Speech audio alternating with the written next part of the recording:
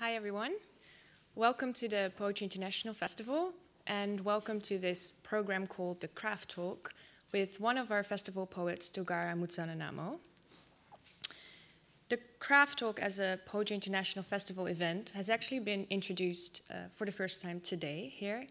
And for these talks, we've asked a few of our festival poets to zoom in on a particular aspect of their poetry and their poetics and to talk a little bit more in depth about what they want to achieve with their poetry and how they do this. And I guess the idea behind this is that poetry, among many other things, is also a craft that could be mastered, and all of our festival poets have their own ways of doing so. So tonight, or in this program, Togara Muzanenhamo is going to tell you all about the craft of his poetry. And Togara Muzanenhamo was born in the Zambian city of Lusaka and spent his childhood in Zimbabwe. He studied in both Paris and The Hague and then returned to Zimbabwe, where he now still lives. His Dutch translator, Jabik Veenbaas, describes Muzanenhamo as an empathetic poet, a poet who doesn't just show the reader the contours of his own personality, but also gets into the minds of other people. Muzanenhamo's poetry is characterized by a driving lyrical tone and a subtle plasticity. So as a poet, Muzanenhamo, I've read, is inspired by a range of other poets, from Les Murray to Seamus Heaney, and he's most fascinated by the visual aspect of poetry. And it is exactly this, the visual aspect of his own poetry, that he's going to discuss with you today. He has transitioned from writing prose poetry to writing in fixed forms. And so he's going to talk all about the importance of line endings, rewriting and reshaping words, and about free verse and fixed verse. So please welcome Togara Muzanenhamo.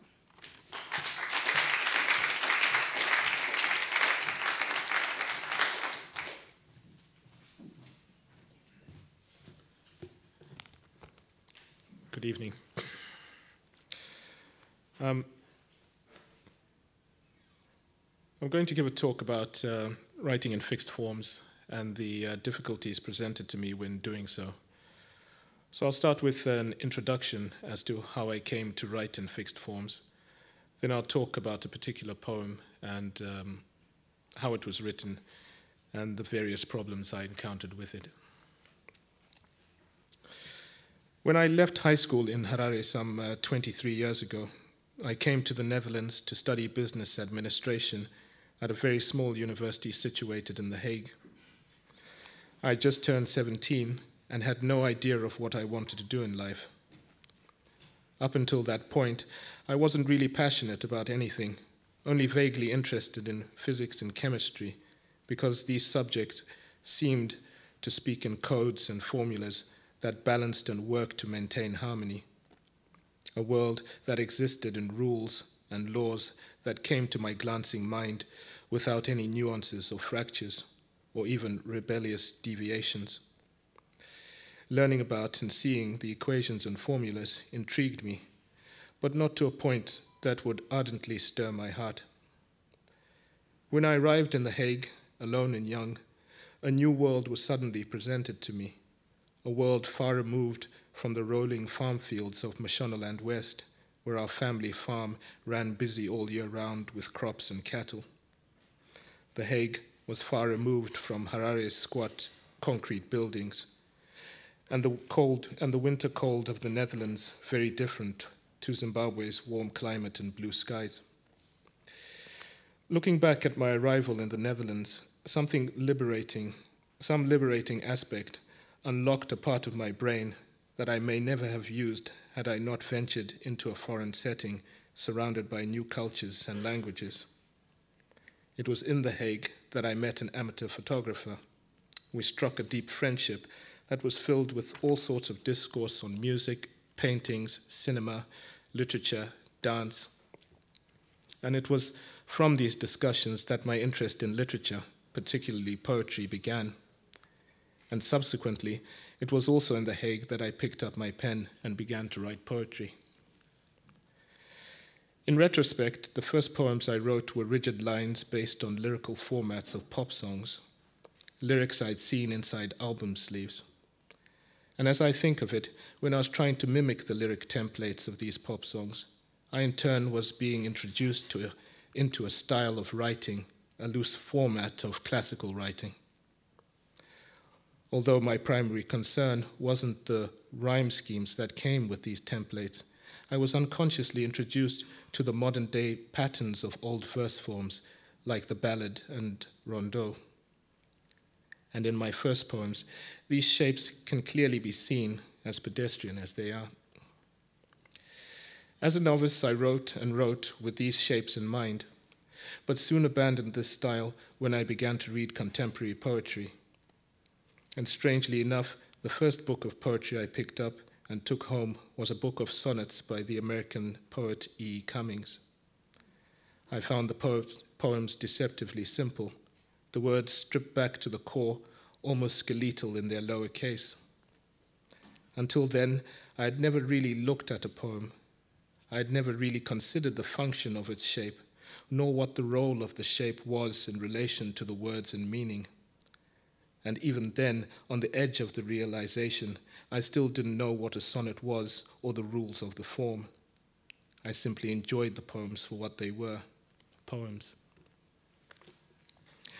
It was not until I had left Europe and returned to Zimbabwe that I started to really interrogate the shape of the poem.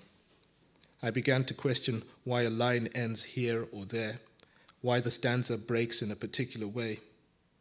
At this point, I was reading a lot of modern American poetry, Louise Gluck, Stanley Kunitz, W.S. Mervyn, Rita Dove, Charles Simic, Allen Ginsberg, Maya Angelou, and so on. And in my own writing, I was purely writing free verse. As to why I was breaking a line in a certain way, well, that just came as I pleased. So, when I first published one of my poems, the editor of the journal asked why I'd broken a line in the poem in a particular way. I had no answer, and the fact that I had no answer made me feel that there should be an answer. And from that day, I became troubled by that particular question, and it made me revisit thoughts on the shape of the poem, why the poem is shaped in a particular way. And the more I thought about the shape of a poem, the more problematic the issue of the line breaks became. So much so that the line breaks within my own poetry began to hesitate, almost as though questioning my own hand, questioning their function and role. And with each question, the lines began to roll out and lengthen defiantly into prose. The more I wrote, the more problematic the issue became, and the more problematic it became, the wider the door opened to an anarchistic disarray, a form of mutiny that wanted to destroy the way I was writing in order for a new way of writing to come about. And this mutiny eventually took place shortly before I left Zimbabwe to travel to England. Every line of free verse that I was writing refused the casual enjambment and stubbornly marched into the ranked formats of prose. The problem of form had been temporarily solved. The prose poem needed no form. It ruled its shape. It ruled itself. It had its own shape. When I moved to England, I was comfortably writing in prose. And as I wrote, I realized that there were certain patterns being formed in the prose poems. Certain sentences had X amount of syllables, as certain paragraphs seemed to have a matching or close to matching amount of words. In a prose poem I wrote at this time, which was eventually published in my first book, Spirit Brides, the symmetry between the prose stanzas or paragraphs is clearly visible in the word count. I'll read the poem. The poem is about an accident I had seen on the roadside. In the first paragraph, there are 50 words. In the second paragraph, there are 51. Petals. From a distance, a bundle of branches, leaves, and wild flowers, a makeshift hazard sign when cars break down. A man stood directing traffic on the shoulder of the road. As the drivers approached, They decreased their speed. Some, for a moment, stopped. On the roadside, the chaos of a gathering crowd.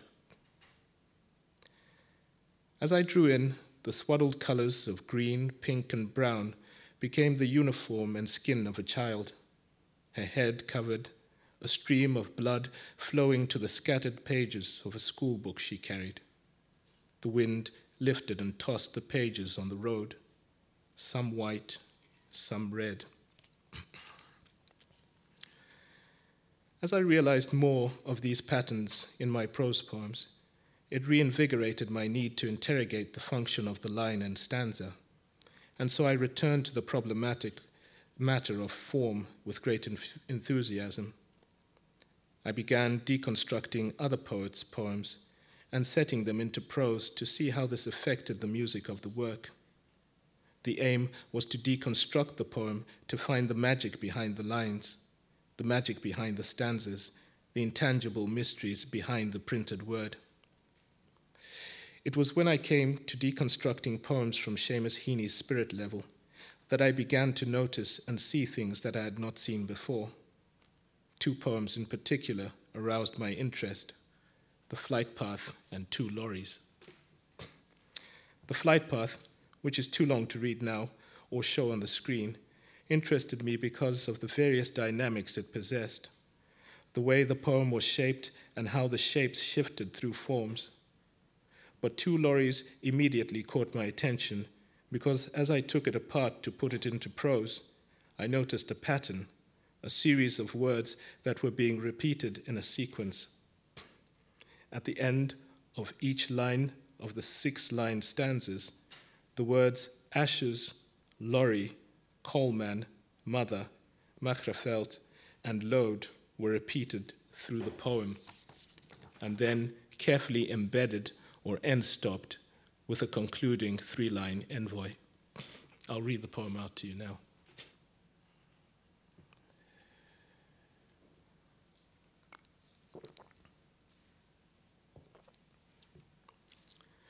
Two Lorries. It's raining on black coal and warm, wet ashes. There are tire marks in the yard. Agnew's old lorry has all its cribs down. And Agnew, the coalman with his Belfast accent, is sweet-talking my mother. Would she ever go to a film in Machreveld? But it's raining, and he still has half the load to deliver farther on. This time, the load our coal came from was silk black, so the ashes will be the silkiest white. The Machreveld via Toombridge bus goes by. The half-stripped lorry with its emptied, folded coal bags moves my mother, the tasty ways of a leather-aproned coalman, and films no less, the conceit of a coalman. She goes back in and gets out the black lead and emery paper, this 1940s mother, all business round her stove, half wiping ashes with a backhand from her cheek as the bolted lorry gets revved and turned and heads for Machreveld and the last delivery. Oh, Machreveld, oh dream of red plush and a city, coalman, as time fast forwards and a different lorry groans into shot, up Broad Street, with a payload that will blow the bus station to dust and ashes. After that happened, I had a vision of my mother, a revenant on the bench where I would meet her in that cold-floored waiting room in Machreveld, her shopping bags full up with shoveled ashes. Death walked out past her like a dust-faced coalman refolding body bags, plying his load, empty upon empty, in a flurry of motes and engine revs. But which lorry was it now? Young Agnew's, or that other, heavier, deadlier one, set to explode in a time beyond her time in Machreveld? So tally bags and sweet talk darkness, coalman. Listen to the rain spit in new ashes as you heft a load of dust that was Machreveld. Then reappear from your lorry as my mother's dreamboat coalman filmed in silk-white ashes.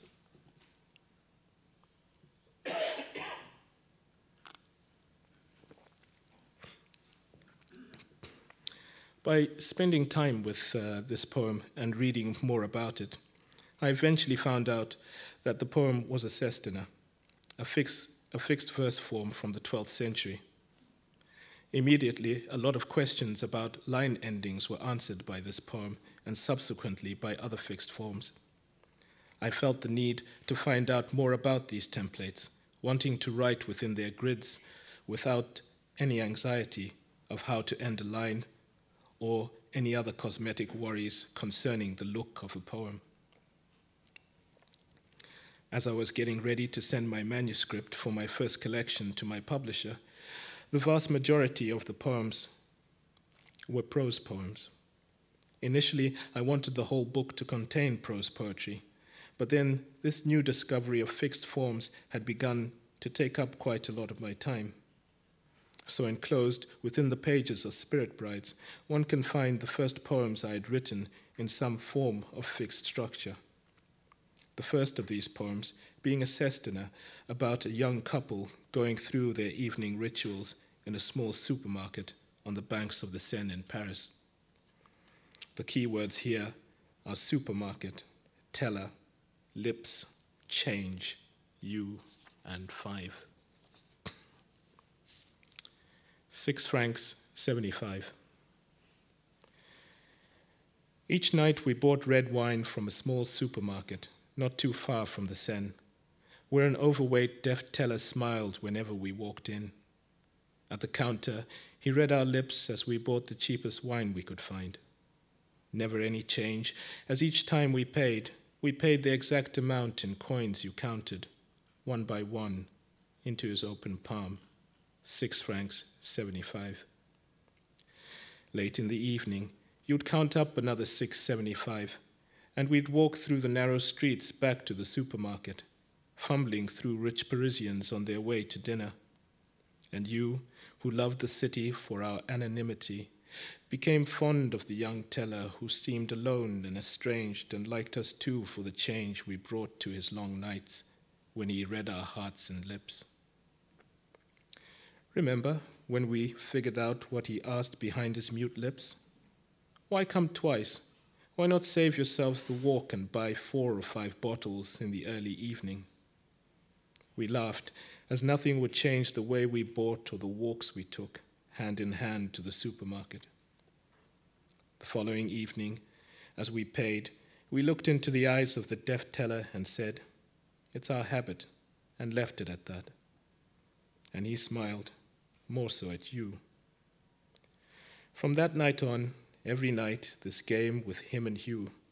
He'd lift his finger and wait for the silent words to form on our lips, and we'd say, "It's our habit," and he'd laugh, the deaf teller, as we played our game, and all we needed was 6.75 on those evenings near the banks of the Seine, in that small supermarket, always paying the exact amount, never receiving any change. Then you left and went away, and so heartfelt was the change each night I cried, and it's safe to say that he too sorely missed you. In the evenings, I still walked the narrow streets to the supermarket, remembering our walks in expensive coats, the jokes in your pale lips, the way you kept the coins in a velvet pouch, the 6.75 that you'd always count into the soft open palm of the deaf teller. The night before I went away, I looked into the eyes of the deaf teller and told him I was leaving the next day. His round face changed.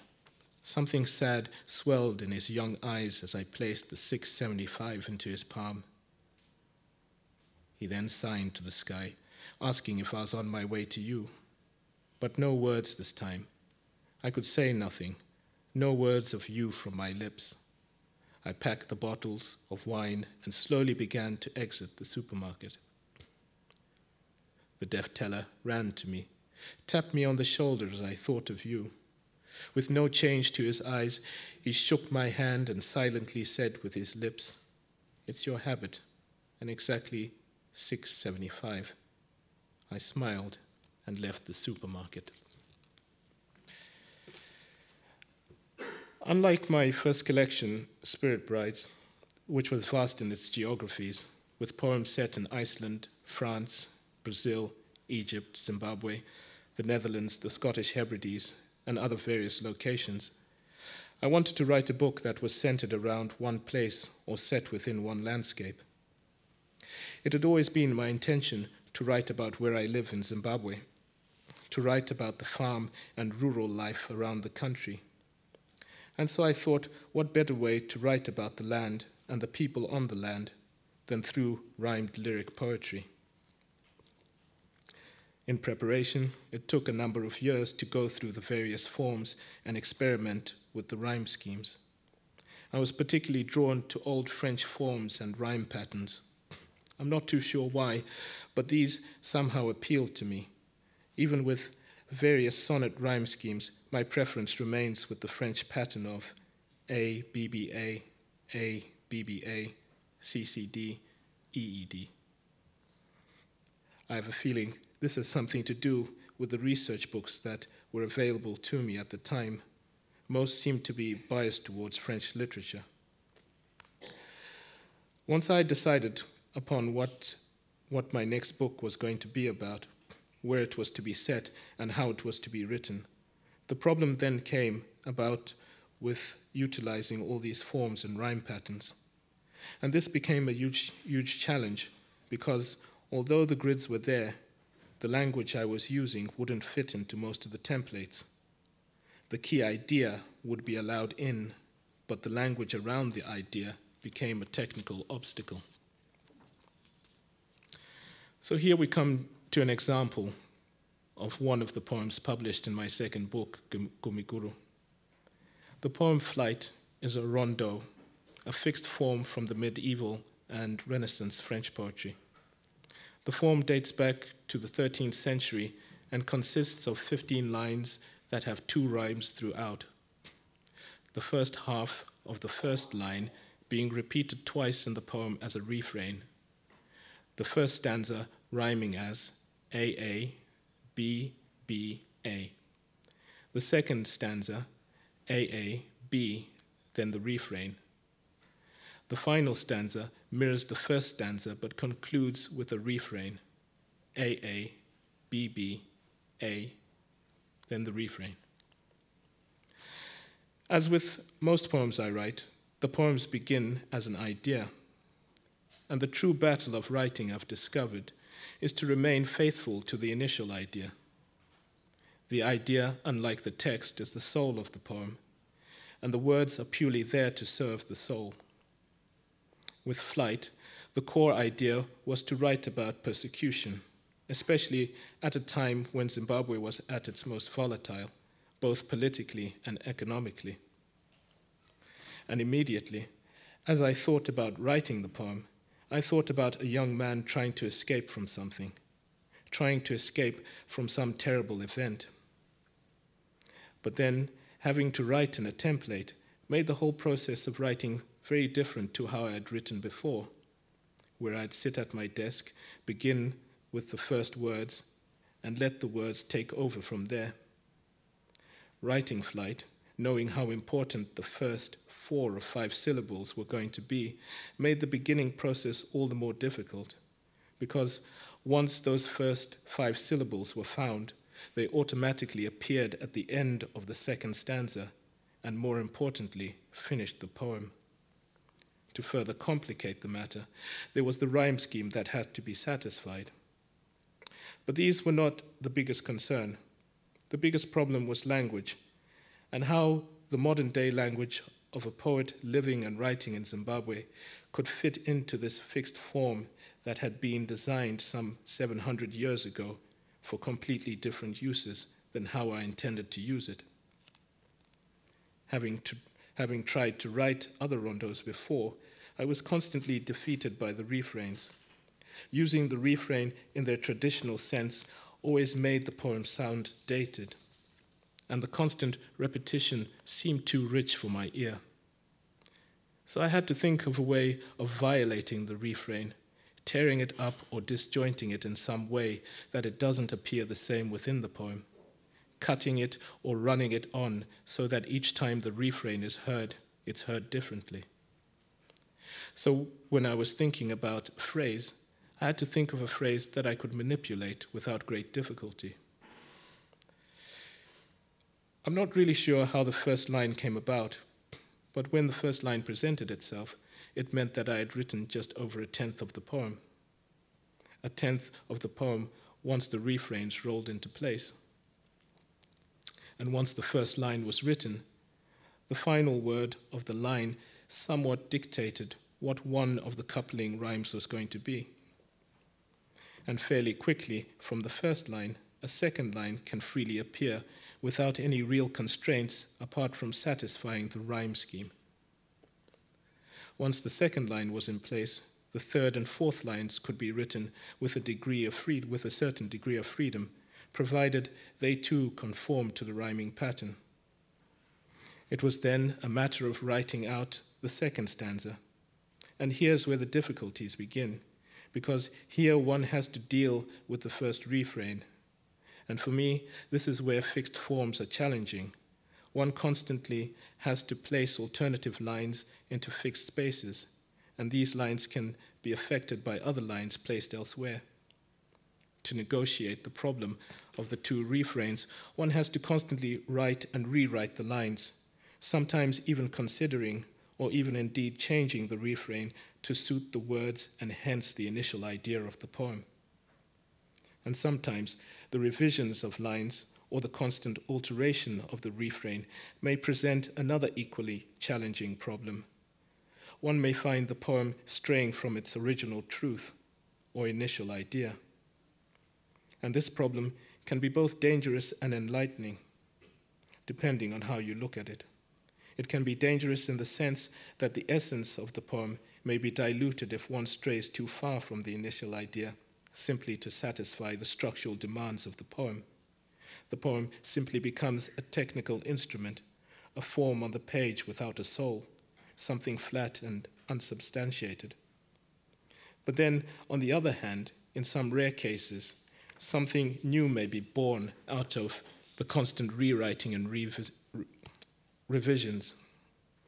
A new idea may present itself and form the basis of another poem. But in the case of Flight, I pretty much stuck to the initial idea and wrote and rewrote and revised the poem based on the nature of what the poem aimed to address, a detail of some form of persecution and the struggle to be free from that persecution. And so the figure in the initial idea is presented as a young man trying to flee his captors, a young man almost broken by a violent ordeal he has had to endure, his body twisted and contorted by pain as he tries to get away to some sort of safety. And so when writing the poem, when I built up this image, I wanted some sort of jaggedness to the line and rhyme. And so within the poem, there is use of short sentences. The first sentence comes in sharp to represent the refrain, and the double rhyme throughout the poem ends on hard syllables that reinforce hardness, brutality, and violence. Words like threat, beat, concrete, heat. I'll conclude by reading the final version of the poem. Flight. He kept running. Miles of emptiness, heat, and jagged stones wouldn't stop him. His feet bled. His swollen tongue filled his mouth. Forget them. How could he? How could he forget their screams, the canned echoes of concrete walls? As the blind hand of the sun beat down on him, he knew they were dead. The heat quickened his heart with thirst and fear, yet he kept running. For days, he'd had nothing proper to eat. He thought of Tendai, how they nearly beat her to death when they found him. He should have let her know. He thought of their last night when the threat of death vanished as they fucked in the heat. He kept running. Thank you.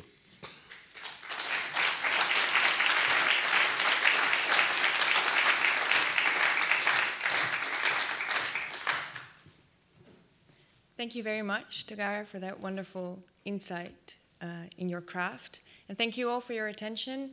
Although this is the last day of the Poetry International Festival, there's still a lot of poetry to enjoy tonight. We're closing the festival later on this evening with a true poetry fair and with readings by all the festival poets.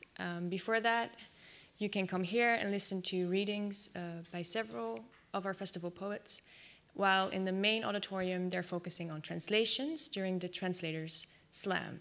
So enjoy your evening, and thank you very much.